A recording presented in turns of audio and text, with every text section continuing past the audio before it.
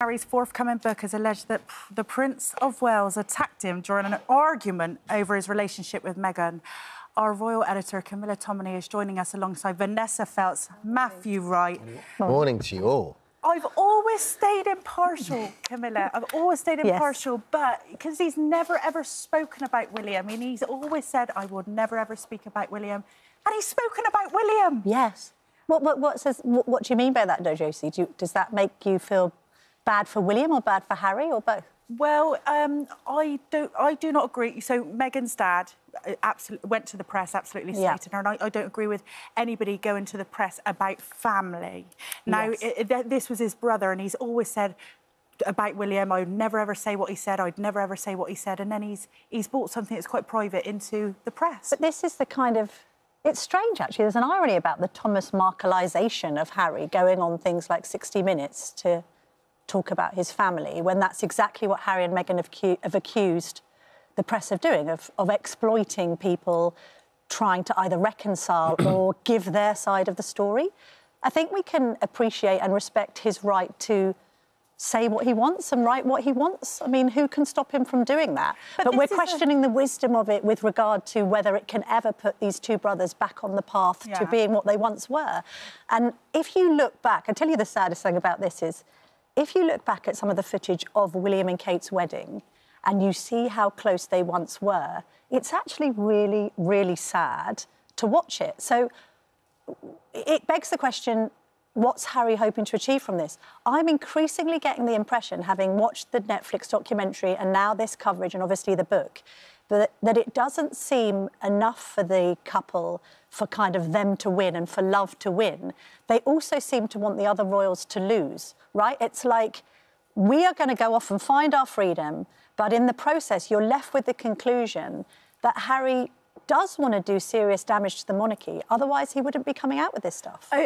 Camilla, it's quite a serious allegation. Can you just explain what Harry actually said? So he says that there was an altercation in 2019 which took place in Nottingham Cottage, which was the couple's accommodation at Kensington Palace before they moved to a bigger home at Frogmore in Windsor.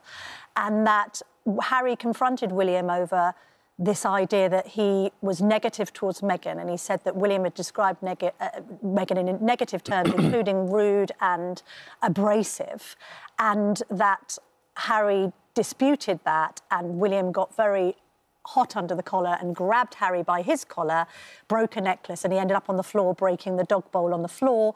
Then Harry told William to leave. William, he says, later felt contrition and apologised. So they basically had a brotherly fisticuffs in Nottingham Cottage. Kensington Palace aren't commenting, Buckingham Palace aren't commenting. The Palace's approach to all of this since Netflix first landed is to say nothing, to have that Queen mantra of never complain, never explain. Do the work for them. Well, do you think, I don't know whether that was authorised by the Palace. Do you think that will continue? Do you think I think that they are trying to maintain a dignified silence because they're not going to provide a running commentary to all these allegations. Sure. And even if one of these sorts of allegations came out of the middle of nowhere, right, if we had got information about, oh, I understand that Charles had a fisticuffs with X, Y or Z, they would say, we're not commenting on this, it's a private matter. But Camilla has lunch with Jeremy Clarkson, so, you know... Jeremy No, not you, Queen Consort. So you think, yes, they had maintained a dignified silence, but let's not be naive. They are briefing people, they do talk to people, that's how royal stories come out. Your sources are within the royal family, so there is a briefing. Not all sources. First of all, not all sources. This is a massive misnomer that all sources emanate from the palace. The couple had a load of negative publicity after their wedding in May 2018. How many people do you think are agencies to a wedding when it's royal? You've got people involved in every aspect of that wedding that could say anything to any member of the media. Point one. Second of all, what's the suggestion, Matt, that Camilla said to Jeremy Clarkson, I think you should write this about Meghan? You just said they maintained a dignified silence. Decide I think it's what quite they want naive to say. that the Queen Consort would meet Jeremy Clarkson, who writes for The Sun, and think that they maintain a dignified silence. But are you saying that's a bit of a leap short. And also, Jeremy Clarkson doesn't take direction from anyone. I don't know. Do you think Jeremy Clarkson write this article? He wouldn't do it. But am I the only person here who thinks that all of this is so skewed and weird because we're talking now about fisticuffs, you know, violent altercation, you know, William grabs Harry and rips off his necklace, Harry breaks the dog bowl. Oh, my gosh, serious. But think back to everyone's Christmas. You know, as soon as you go back home to your family, you start to behave like you did when you were 12, 6 and 3. You know you do. Everybody reverts to childhood. How many people, I'm not saying got into a really deep punch-up and violently attacked relatives, but, you know, who didn't just your sister over the Christmas thing or, you know, grab a present and give a bit of a kick But to then the how many people put it in a book?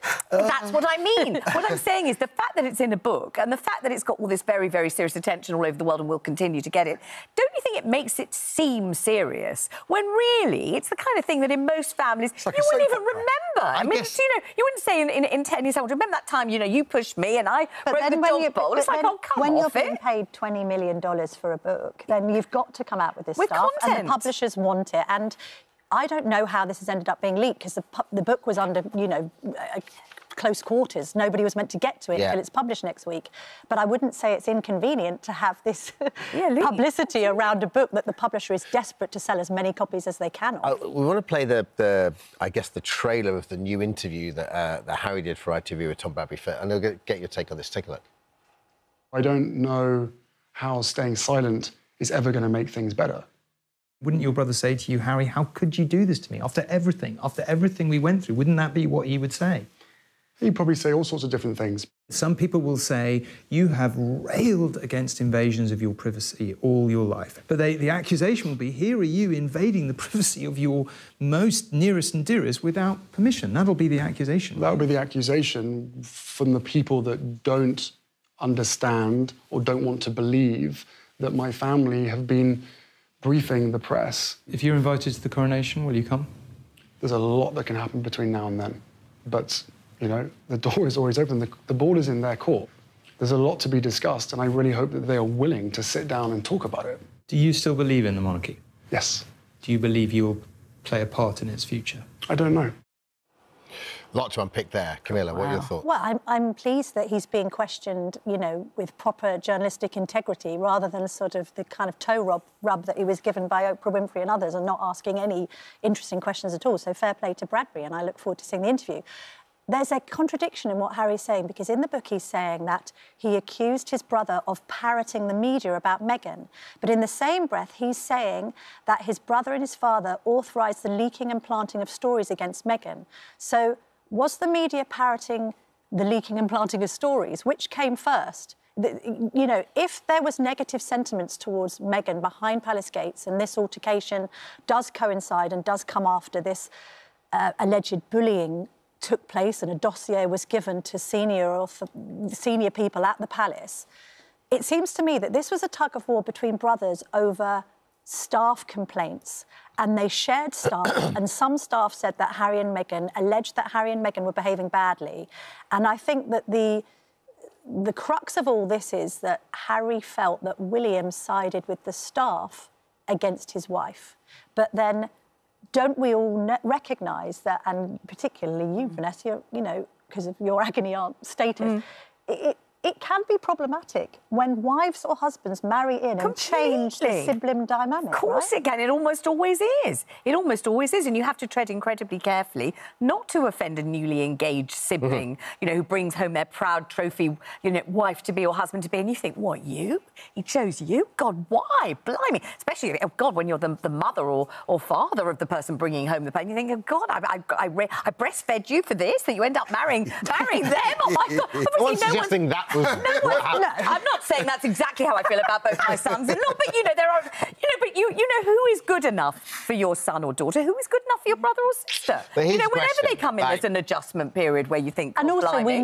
we know as well from other books and information that there was concern about the speed with which Harry got together with Meghan, and that William expressed concern about that, but then that was interpreted as a lack of support. Maybe there is a legitimate criticism to say that the Cambridges could have been more welcoming of Meghan, that they were kind of thinking, God, this is going at 100 miles an hour. Families. They recognised Harry was vulnerable, that he's emotionally vulnerable. He himself has said he carries a great deal of baggage from his mother's death. But how we've got to this... After the fight, which I thought the most...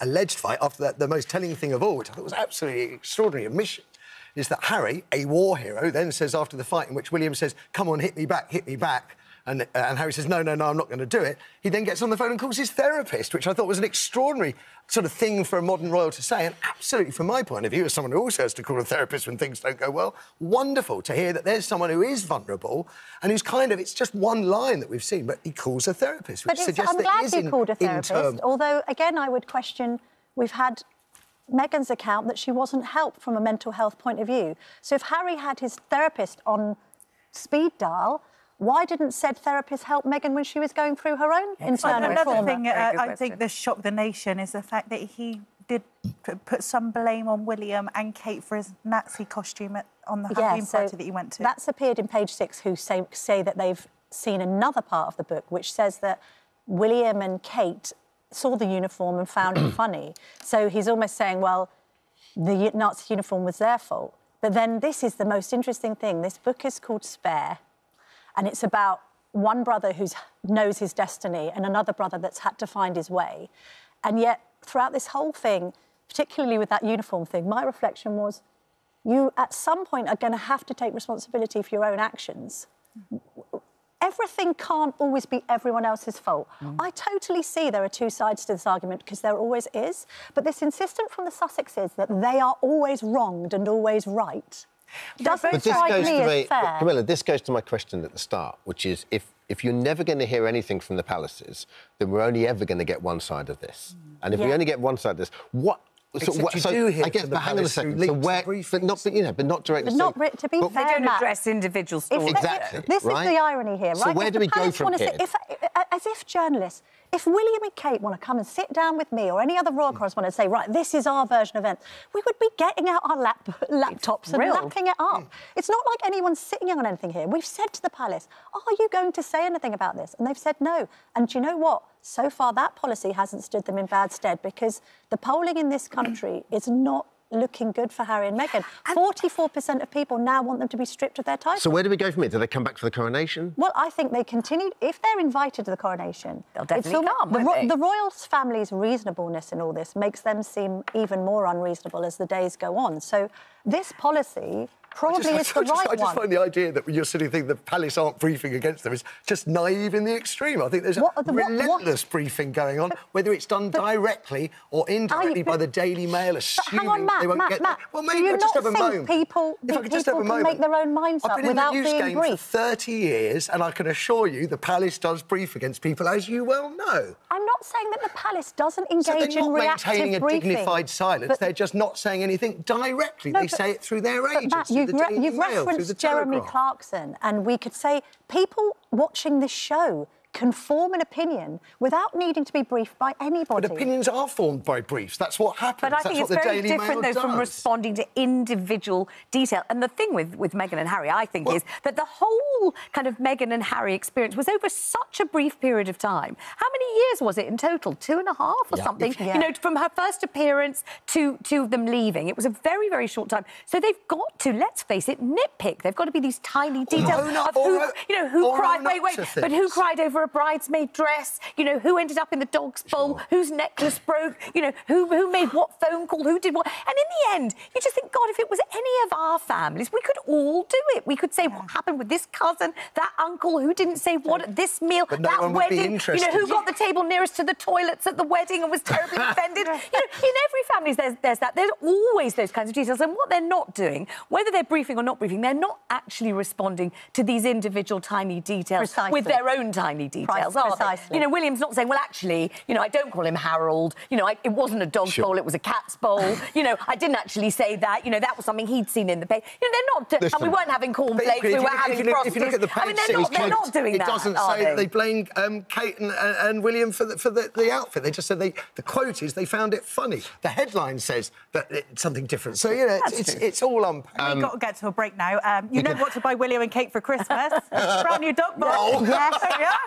Maybe the Sussexes could release their own range of unbreakable dogs. Any minute now. Any minute now. I thought we'd just go away. We'd just wrestle it away from him for a second. It's just an idea. Thanks so much, Camilla, for coming in. Appreciate it.